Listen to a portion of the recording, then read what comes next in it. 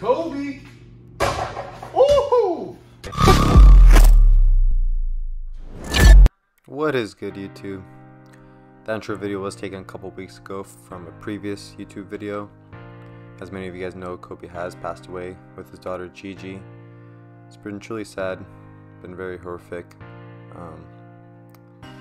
Sad moment. I never thought I would see Kobe go. He was the reason why I was so passionate and loved the game of basketball, and it hurts to see him go like that.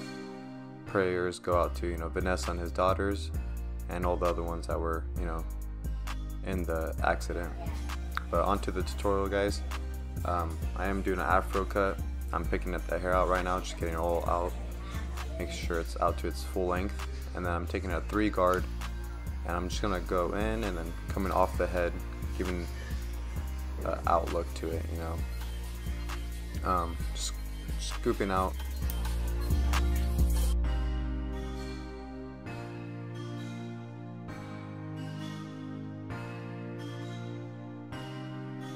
And I'm just going to go ahead and do that, on the sides and the back, just to remove some bulk, so I know that I'm going to be fading into a 3 guard. So then when I go ahead and do the taper, that I will be doing a taper on him, and it's low tapers on the side and then a normal taper on the back that I know I'm blending into a 3. So that's what I'm doing right here. And then I'm going ahead and taking my camos trimmers, and I'm just putting my bald guideline in, a little bit of, just kind of a little bit below the top of the ear. And usually when I'm doing low tapers like this, I like to put in the C cup just so I could see where I'm fading, and go ahead and bald them out. And I'm going to go ahead and move on to my 2 guard that's closed. I'm just going to clear off some more bulk. So now I've set the 3 as the base, and now I'm fading the 2 into the 3. And I'm going to go ahead and take my, I believe this is the 0 guard on the Andes system, and that's open, and I'm just flicking out into that 2. And I went ahead and closed it down, just flicking out that bottom line.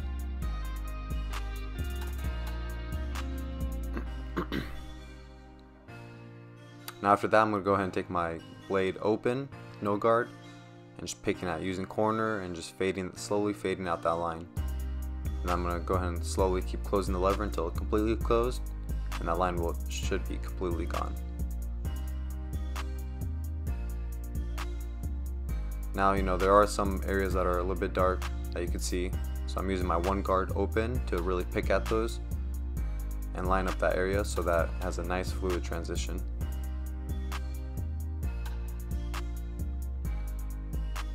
And since we kind of have the hair laid down shorter, I did go ahead and reline up the C cup just so I could get it sharpened. Now I'm just doing detail work, picking out the dark spots.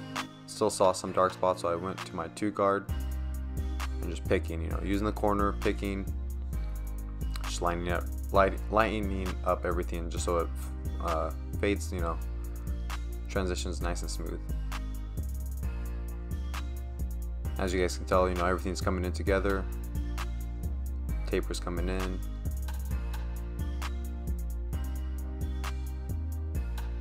Just a lot of detail work. You have your steps just to get through, to clear off everything, and after that you just go in and detail. Go to the previous guard. You always want to go to a guard that will take off some length but not too much, just so you really know. So like I usually go to my 1 guard open, I'll play with that. If I don't see it taking hair off, I'll go down to my 0 guard open, and then I'll continue the steps until the line is faded. And scissor over comb is one of my favorite techniques. Helps soften up the fade really nicely, but without taking off too much. So that's what I do a lot of my work. Now we're moving on to the back. Just a normal taper on the back. Go ahead and balding them out.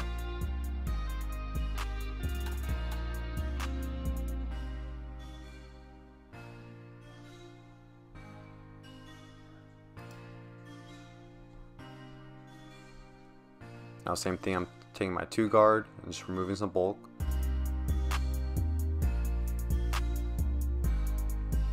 Make sure always comb after you do your strokes, just so all the hair is taken off and there's a clear canvas. So as you see, I go with my 2 comb, 2 comb. Now I'm starting on the back side with the blade completely open, just to set that guideline in. Usually beginner barbers, I would recommend putting the half guard in with the clipper completely opened. As you advance, you could go ahead and go straight, to the 0 guard or the 1 guard and just fade down. But it all depends on your fade technique, what you're most comfortable with. If you like to fade down, if you like to fade up. So I moved on to my 0 guard open or closed to open.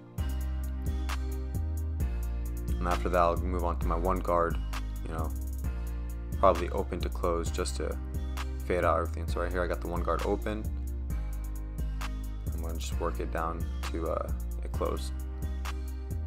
As you saw there, I was kind of flicking into the fro just to take some weight off, but not really making a harsh guideline or anything like that. Now I'm going ahead and putting in the back line just so I could really see the fade. I'm not done with the fade yet. I still have the bottom line to take out, but it just helps put everything into perspective. I'm going to go ahead and use my gammas just to clear off some bulk around the ear area, just so I can really make that line crispy. As you can see, it looks like I'm not creating a line right now because the afro is hanging over the ear. But throughout the haircut, I'll start to take off that extra bulk that hangs over so it has a nice transition and that you can really see the neckline. See here, I'm just going ahead and freehanding, taking all that excess bulk out, and boom. As you can tell now, the line looks completely sharp and you can see it, there's no excess hairs hanging over. See on this side, you can see the hair hanging over on the ear. I'll go ahead and freehand that just to take it off.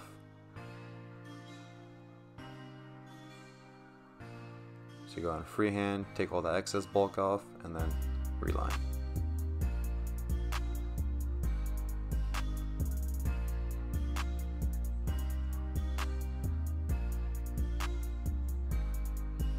Go ahead and use the shaver just to get the skin completely bald.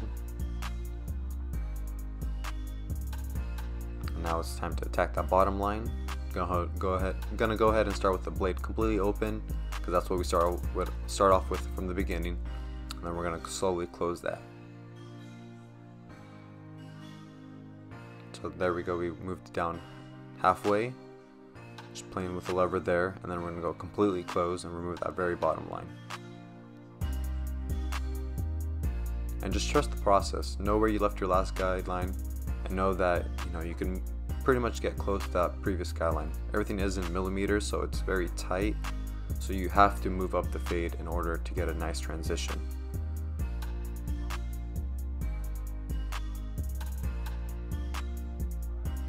If you guys have been enjoying my content, please go ahead and hit the subscribe button. Truly appreciate it. The channel is growing. We have gotten up to like 240 subscribers. The goal is 500 and then 1,000. So if you guys have been enjoying the content, I have a lot more coming out. Please go ahead and hit that subscribe button. Now we're moving on to the other side of the taper, and same ball guideline, a little bit below the top of the ear, and then it's going to be the same steps. Put in the arch. And you guys could just go ahead and follow along from here.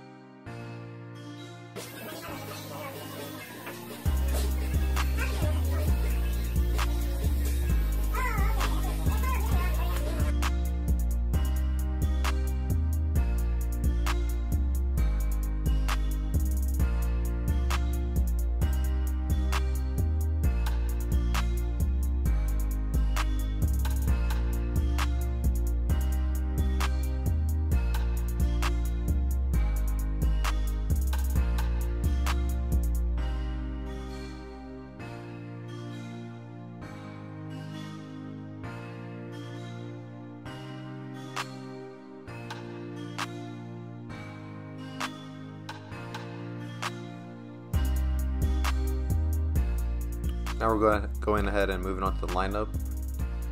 My dude here does have a major widow's peak, as you can see. So what I do here is I go with one guard open just to remove bulk, so you could really see where the hair grows, where the hairline starts. So as you can see in the middle, it's very heavy, and then when you go to the sides, you can see how it kind of goes back, obviously the widow's peak. So I'm just taking off that top widow's peak and not pushing anything back on the sides. So I'm taking it where it's the fullest on the sides and just coming across and taking off that widow's peak. And I'm going to move from the middle to his right side, and then I'm going to follow that to the other side. Usually, typically, I like to move to the side that is the highest and keep that as natural as possible without pushing it back. Because the side that's lowest, you can always push that up to match the opposite side. You do the lower side first, and then go to the other side and try to do the higher side. You're going to end up pushing that up, or it won't look even. Then you got to go back to the other side, and then now you're just going back and forth and raising the hairline. My dude did fall asleep right here. He was dozing off, and I felt him falling back, and I was like, oh shoot, he's about to fall asleep. And we're laughing about it right now. He's a multi-athlete, 3-sport athlete. He plays football, plays basketball. So he's been putting in work. So he's been tired coming in for these haircuts. But good thing I caught that, because it could have been all bad. So now we're just taking off the excess bulk, and boom, that lineup's looking crispy. Now we're gonna go ahead and pick out the hair again, and then this is where the shaping is gonna go in. So you want to take off about 2 inches. He hasn't been in the shop for a while, so I'm gonna go ahead and take my scissors and just kind of go in there and just cut 2 inches off. I'm not really trying to get it perfect, because I'm gonna go in and sculpt it after with a clipper. Go ahead and freehand it. So right now I'm kind of just going in, grabbing a chunk and just cutting it. Going in, grabbing another chunk and just cutting all that off. And make sure to always repick the hair, just so you really see what you're cutting. So I'm just going in there, cutting, not making it too perfect, because like I said, I'm gonna go back in or freehand it.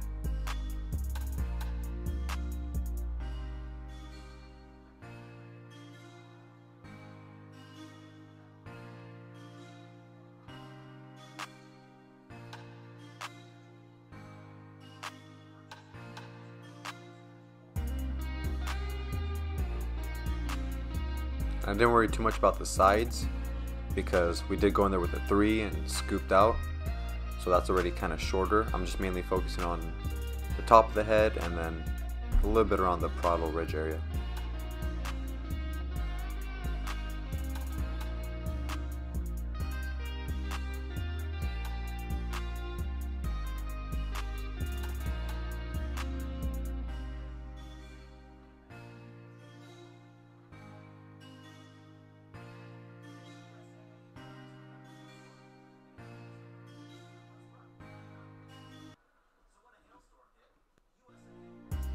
And here we go, we're gonna freehand. And when I'm freehanding the front, I kind of place the clipper on his forehead very lightly, and then I just go straight up from there, and I just follow that all the way to the right side and take that to the back, and just continue freehanding, getting all the hair that's hanging over where I created the lines. So wherever you create the lines, you could pretty much take off all that excess hair. He didn't want anything hanging over, he wanted it all nice, shaped up tight. Some people like the excess hangover because they could push it up, braids and all that, but he wants a nice tight fro, so a little bit on the longer side. So just go ahead and placing that clipper on his forehead and just taking it straight up. Now on the top, I'm just gonna even everything out. It's kind of like a beard, you know, pick it all out and then you just put a nice shape to it. So I just start from one side, take that all the way back, make sure that's all even, and just follow that same guideline. You know, same thing as when you're using scissors. You make your first guideline, you follow that traveling guideline all the way to the back. Same thing with the fro. You're using your clippers now. So I made that guideline on the right side of his head, took that all the way back, and then I just matched that to the left side. And now I'm doing the same thing on the left side.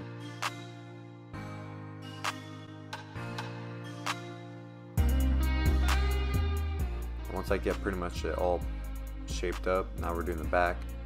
Once I get it all shaped up, I'm gonna go ahead and re-pick it out, because you do want to pick it out, you know, a couple times, because it's like a beard. And you sculpt it, you know, shape it up the first time, and you don't brush it out or pick it out, there's gonna be longer hairs and shorter hairs, and it won't be completely even. So after I do the whole back side, I'm gonna go ahead and re-pick it and go over it all again.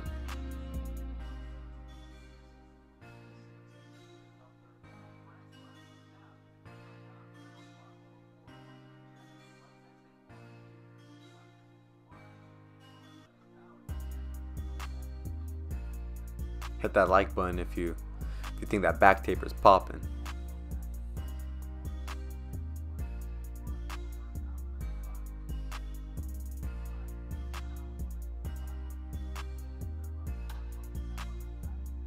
So here we go, we're just re-picking it out and just repeating that same process again.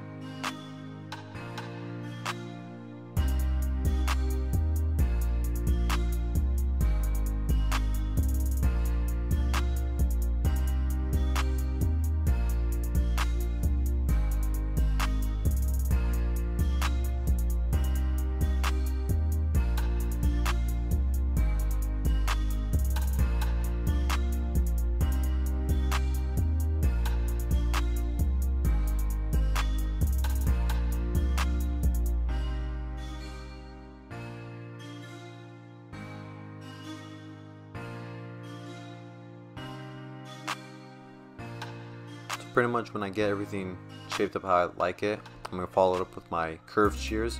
If you don't have a set of curved shears, you have to get some. They're great for beards, they're great for afros. Just gotta go ahead, and this is where the detail comes in and where you get it really nice and tight. And now I'm just following, you know, what I do with my clippers, making sure I get everything nice and even, nice and tight, has a good shape to it. I'm just following that all around the head.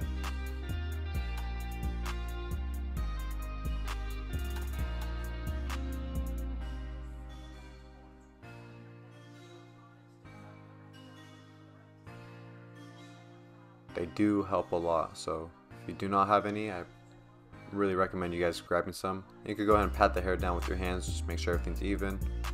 Now I'm just following up, getting any excess hair that's hanging over the lineup. Make sure that's all nice and sharp. I will apply some fibers in, just to make those sides a little bit darker, so everything just pops and looks, you know, flawless. Enhancements aren't to hide a cut, they're just to enhance it. They're to make your cuts, you know, go from, you know, just an average haircut to something that stands out and everyone's like, damn, who barred you up? You know, like, I'm trying to get on that. So they're just to help you take your haircuts to the next level. As you can tell, you know, the haircut was in place, lineups looked sharp. You know, not everyone has perfect hair, you know, they have lighter spots, hair doesn't grow in fully. So it just helps helps your client feel good about themselves, and it helps your cut just, you know, taking it to that next level.